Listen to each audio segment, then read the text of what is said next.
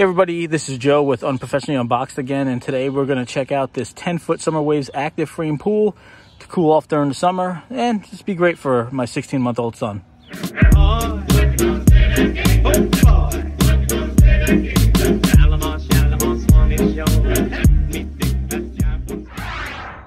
So this is our third season putting up a pool in the backyard, and it seems that we keep downgrading. We had an 18-foot originally, then we went to a 14-foot pool, and now we have a 10-foot pool. And the reason why is, I mean, we were spending money on all those other pools and we weren't using it as often. We were still going out to the beach. We were still going out other places to cool off.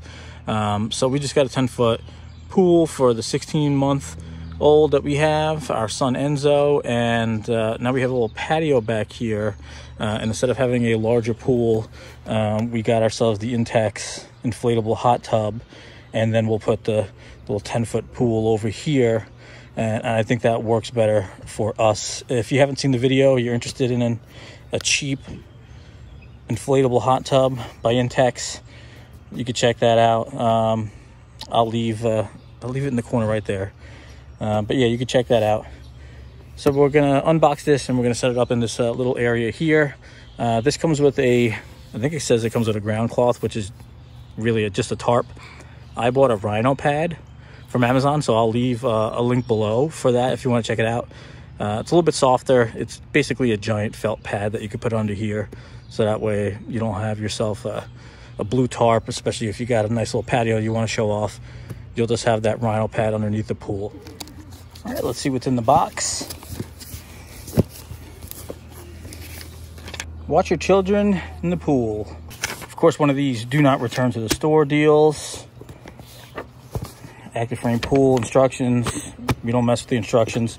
And this is the reason I picked this up instead of the Intex that I normally do.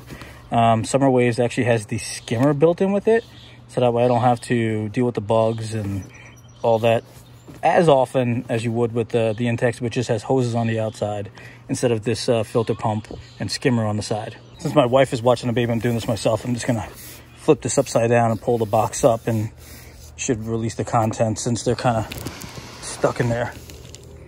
Just 3 neatly packaged boxes. I'm just assuming by the shape of the box that these are the legs.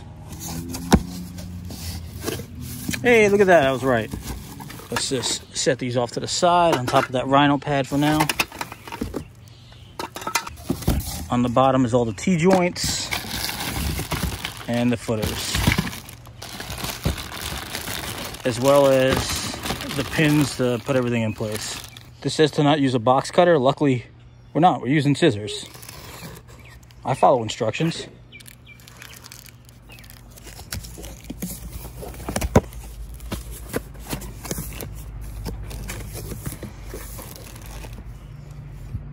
This is actually a patch in case you get any holes in it. Put that to the side.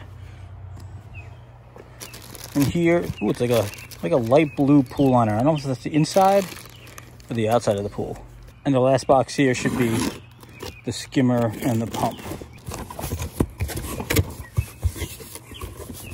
Oh, look how cute this little skimmer is. Ooh, it's so small.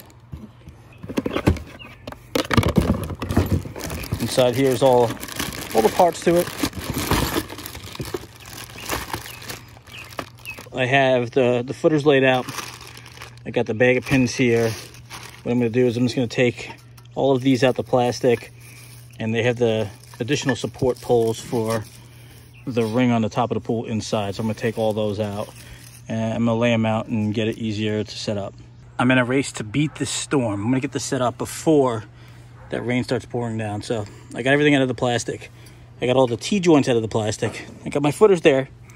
Got all the pins in the bag here so they don't roll away. It's the only thing I actually kept in the bag so they don't roll away. Now it's time to start putting this all together and making it look like a pool. All right, let's roll out our liner and get it set up to the area that we need it. I wanted to point out a couple of things. This is a pretty decent wall. This is what most of the Intex or Summer Waves pools are made of. But the bottom of this is pretty cheap and pretty thin. So I would be careful with this. And the other thing is, I said that it comes with a liner or a tarp. These pools usually do, and the 14-foot Summer Waves I had last season did. This one does not. So luckily I do have the Rhino pad.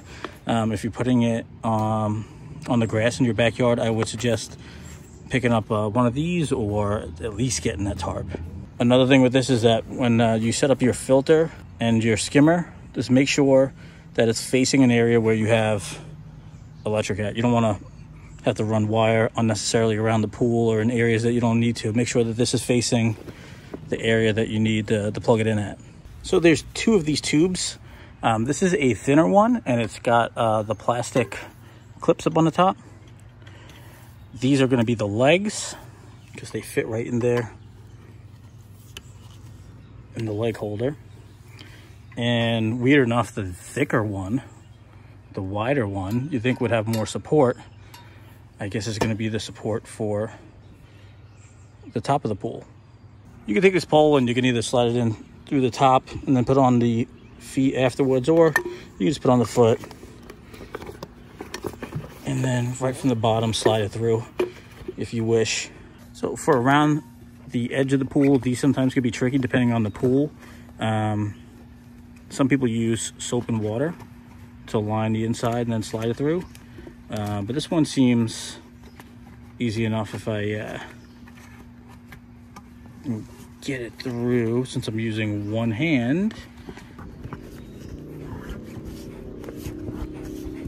Then you get yourself a T-joint. The side support goes in there. You slide it in. You line it up with the hole. Just twist it a bit. And then you put yourself your plastic pin in there. All right, let me get the rest of the frame and position the pool to where I need to be.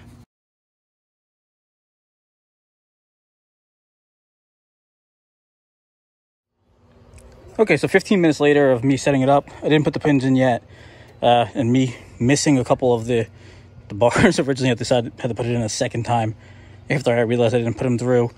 I got it set up. One thing I noticed is that when I was putting these together, the paint was chipping. So this, I mean, every year we throw them away anyways, but if you're someone who wants to keep it for a few seasons, I don't think you will. This is probably going to rust on you. As I was putting this on, that paint came off easily, and we're missing a few of the footers. So I'm going to go through the box again because I don't want to damage the concrete. We have most of them. It looks like I might just be missing one. Is there just one? Just one. Two. So I'm going to look in the box, see if I can find those footers. All right, so I thought these were plugs since they came in with the pins. For whatever reason, these last two footers are separate by themselves with the pins. So let me get those on the bottom of those poles on the outside of the pool. One thing I'm a little disappointed in is that it didn't come with a pool cover either. Usually the Summer Waves pools that I buy the last couple of seasons come with a pool cover. So it doesn't have a ground cover and it doesn't have a pool cover. Let me hook up the skimmer and filter. Okay, something else I noticed that I'm a little disappointed in is usually the more expensive pools, you just take this and you just screw it right on the other side. I mean, like, not with actual screws like this has. I mean, the piece that goes on the inside of the pool just twists right on and it's right on the pool. Yet this cheap one, I mean, I actually have to like put pieces together.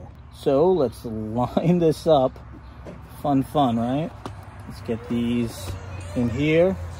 My son's getting a little upset. He wants to start swimming in the pool already. And then it has two of these in here. One's a spare. I mean, this is cheap.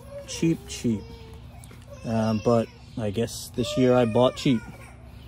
And we just line that up on here. And then we use all this to screw it on. All right, now that I'm done, felt like I was putting a bike together. Snap the flap in place. There we go. So this actually functions the way the filter and skimmer should work. It's just screwing on instead of actually having actual screws. You put that through there. You put on the attachment.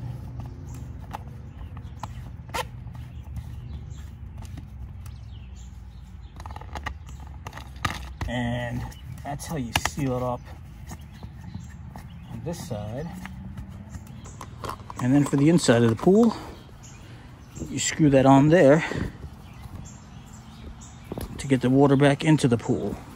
You'll attach your hoses onto each end there. And from the pump, I mean, you could have done this before, but I did it afterwards. You could put on your cheapy plastic clamps beforehand. I did it after. Screw those on, tighten up, make sure this thing ain't leaking.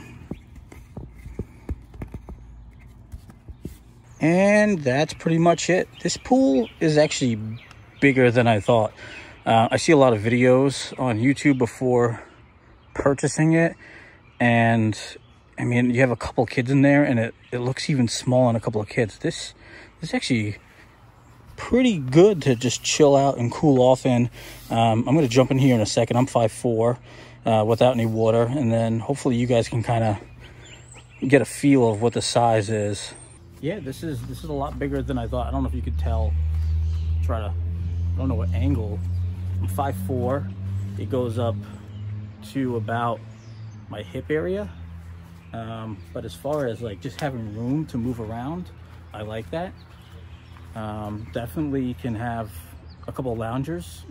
If you got family with you, your wife, a couple kids, you and the wife could have a couple floats while the kids go around and splash you with no issue at all.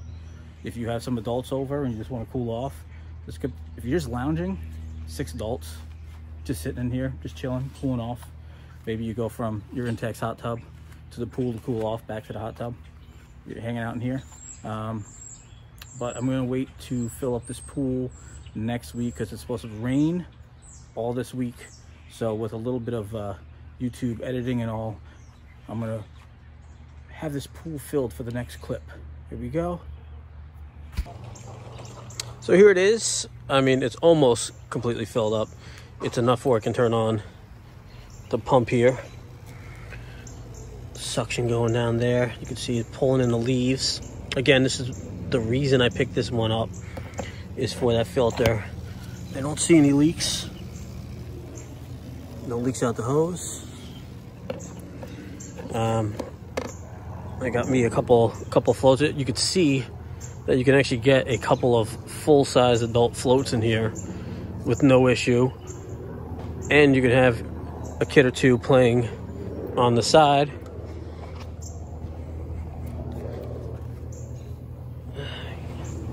And then over here, I got me a floater. I got a 3-inch chlorine tablet in there.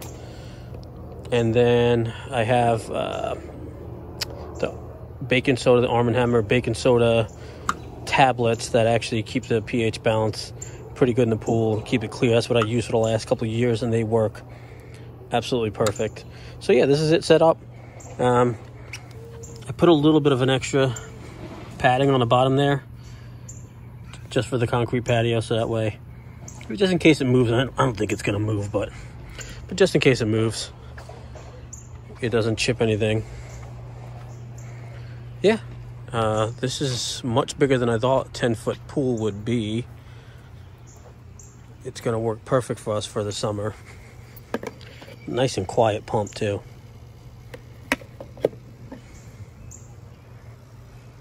I think this pool's gonna work for us. It's pretty. It goes up to my hip here. Yeah, that's pretty good size for us. You're gonna get yourself an adult drink hanging out in one of those little floaters. Oh yeah, definitely. This one I got for you specifically. This one's for me? Okay. Yeah, it's like a little hammock for it. So I can chill while you're, not here. What? Yeah. While I'm at work, you're gonna be chilling in the pool with the baby. Yeah. So to scale, as you can see, an average size is 5'3". We're 2 short people. lot bigger than I thought it would be. If you like this video, it helped you out, go ahead and give it a thumbs up. If you want to see some more from us, what should they do, Tina? Subscribe. All right, hit that subscribe button. All right, guys, we'll see you next time. Thanks.